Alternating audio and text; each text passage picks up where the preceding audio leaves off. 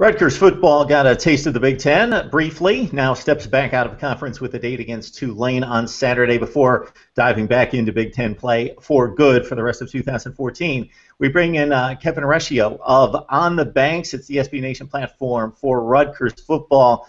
Kevin, we appreciate your time. Thanks so much for joining us. Let's look at the obvious void on this football team. Paul James, I caught the game against Washington State. He was a beast. One of the big reasons why Rutgers went out to the West Coast and won that game against the Cougars. He goes down with an ACL rupture. He's gone for the rest of the season. You've got a couple replacements in Justin Goodwin and Desmond Peoples. Your thought about the running back situation and if this is going to possibly bring Gary Nova more into the forefront of this offense? This Saturday, it'll be a good test. Tulane is not the most imposing team, and really, Paul James has been great, no doubt, but he's only really half the story. The other part of the story is that the offensive line, with all the experience coming back, has been playing really out of their minds, opening up huge holes for Paul James, letting him run right into the back. While losing a player like Paul James is terrible, it's devastating. His backups have actually done pretty well, especially in last week's game against Navy. Justin Goodwin, true sophomore, and Desmond Peoples, redshirt sophomore, coming in after James got hurt, rushing for a combined 186 yards. So there's no doubt that they can carry the load. I'm skeptical to say that it'll be just as good. I mean, to replace someone like Paul James is really not doable. The real test will come in the Big Ten, to see if the offensive line can withstand the size of the Big Ten, and if the running backs can really get into that backfield.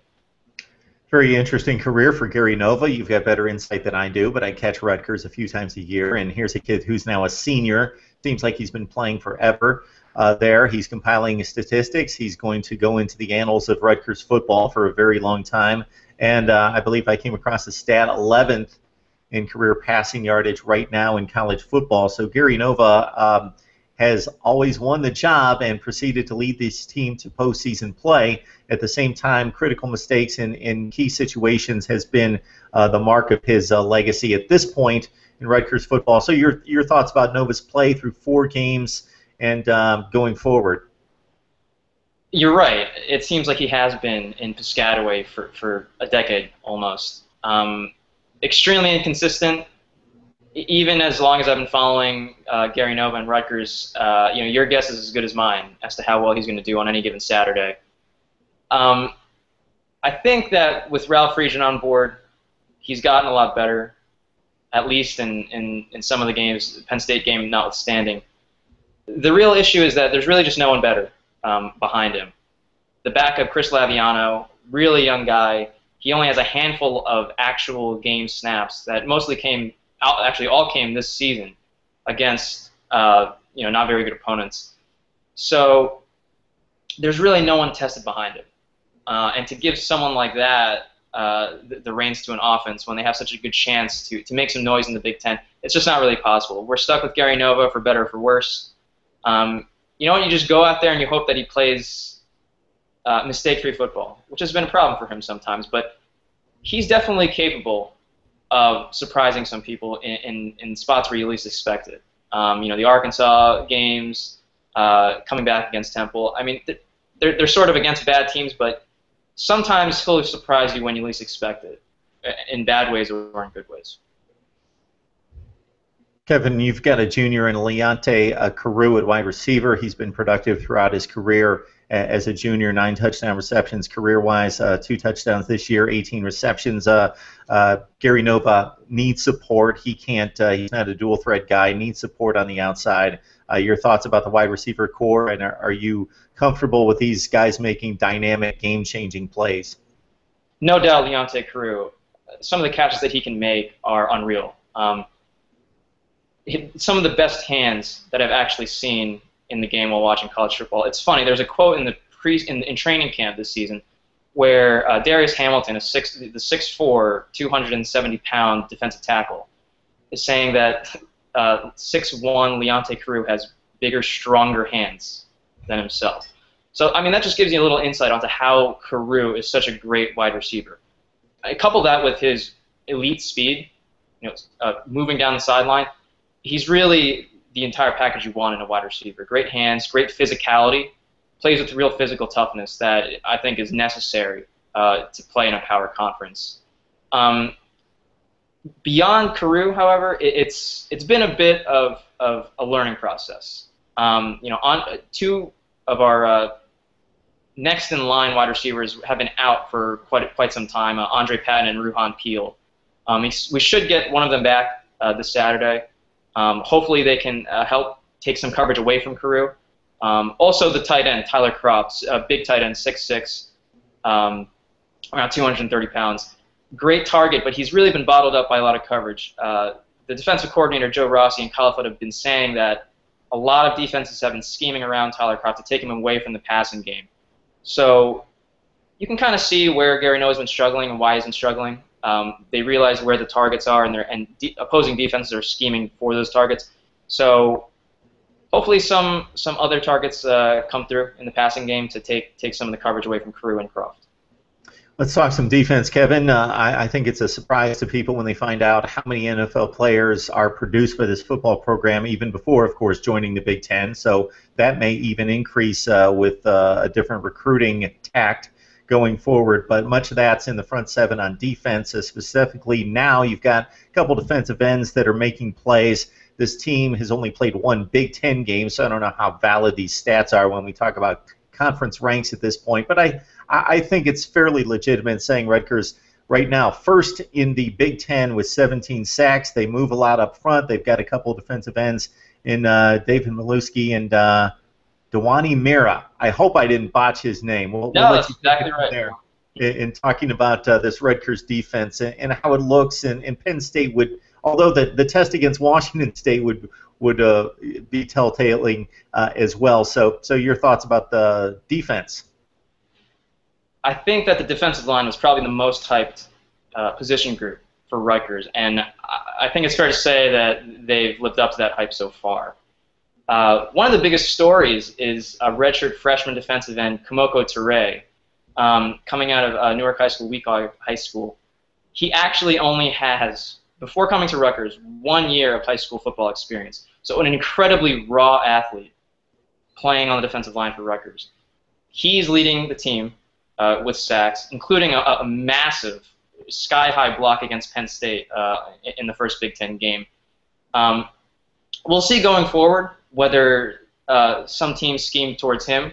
He's sort of the pass rushing specialist, comes in on third downs.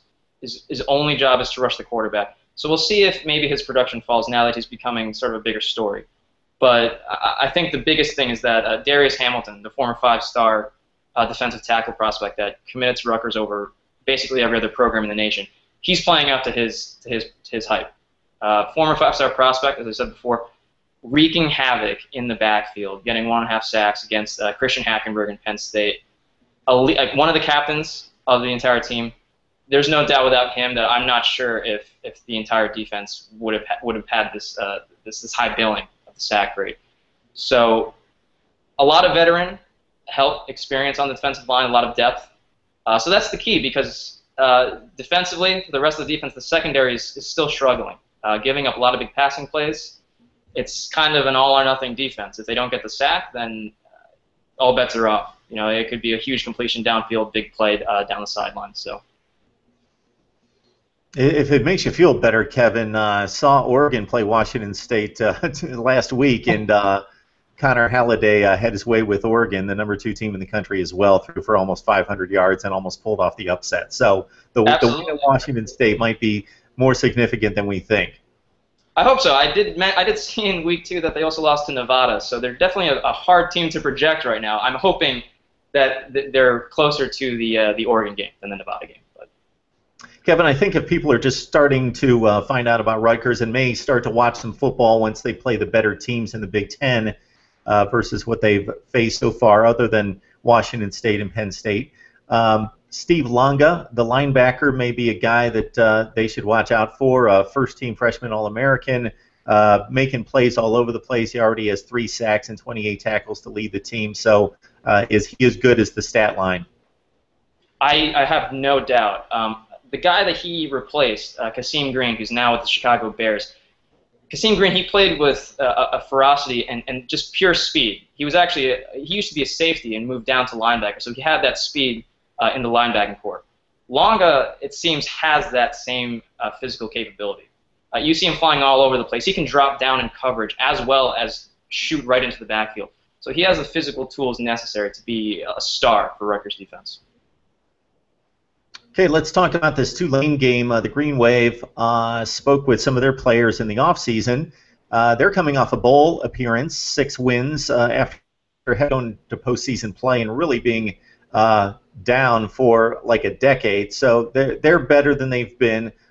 They come to your place, and this is one of those games where a program like Rutgers obviously needs to win it. But if you do start to do the math toward adding up to a bowl game, if you figure Rutgers is a 3 or 4 win Big Ten team, then they pretty much have to clear the slate in the non-conference play, and they've taken care of business to date. So your thoughts about Tulane? The narrative for the Tulane game is that it's a trap game. Coming off a nice bounce-back win from Navy, and then looking ahead to the night game against Michigan. A lot of people think that Rutgers might overlook Tulane.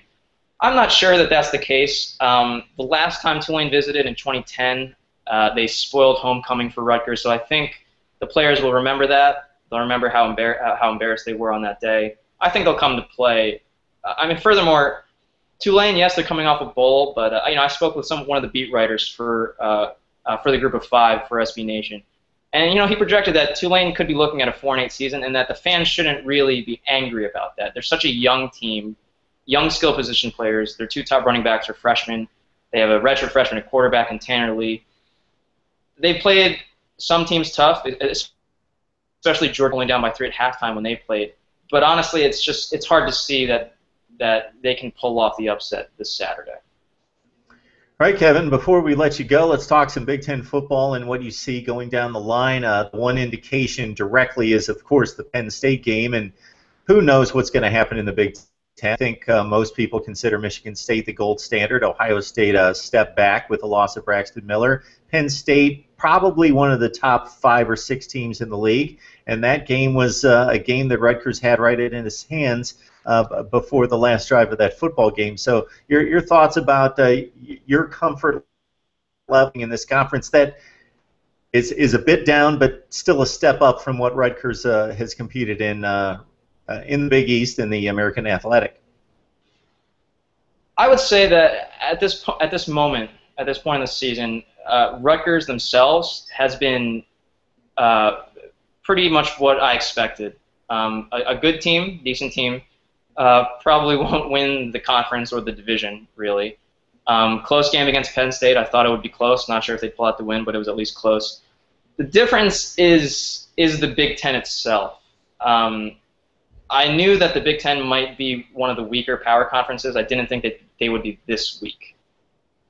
That makes my prospects for Rutgers a little higher than I thought. I pegged Rutgers as a 6-win team. Now I think that they can pull off some upsets that I don't think people even gave them a chance for. Especially looking at Michigan, that's really just a terrible situation over in Ann Arbor. Not sure how long Brady Hoke has left. If Rutgers doesn't open up as favorites next week, I would be actually surprised.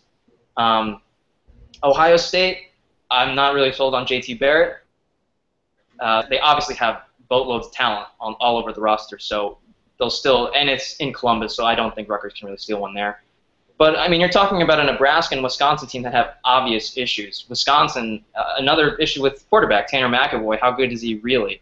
Nebraska's obviously tough. Amir Abdullah is crazy good.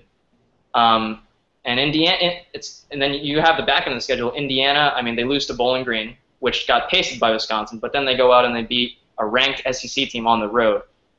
I have no idea what to expect there. And then Maryland, they're definitely decent, but it's really hard to peg. And then Michigan State at the end, which probably is a loss. So I think so far my expectations are being met. I still think they're on track for 6, maybe even 7 wins, and I think Rutgers can get to a bowl game this year.